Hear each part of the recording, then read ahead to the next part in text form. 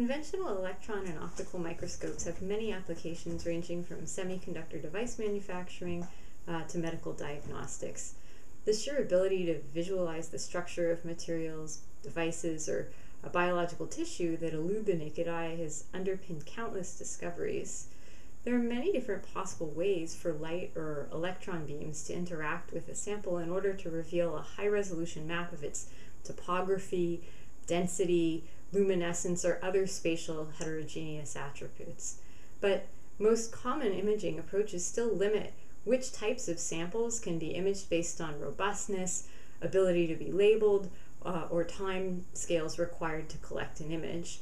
To relieve some of these limitations, my research focuses on developing new ways to image dynamic processes and materials that have often been neglected by traditional microscopes.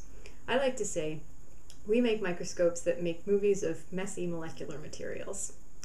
For example, a key process in the first billionths of a second in photosynthesis involves the shuttling of solar energy absorbed by a chlorophyll molecule through a dense network of a series of additional chlorophyll molecules. These chlorophylls are all embedded in membrane proteins inside of a chloroplast, and the energy needs to reach a dedicated location to initiate the biochemistry required to make starch and also make all of the oxygen that we breathe.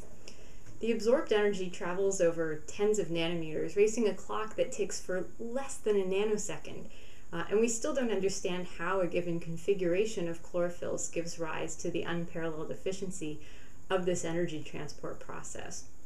But to try and unlock nature's well-kept secret, my lab has devised a new microscopy by transforming a so-called super-resolution fluorescence imaging approach into a way to track how nanoscale areas of a photoexcited material evolve over less than a billionth of a second.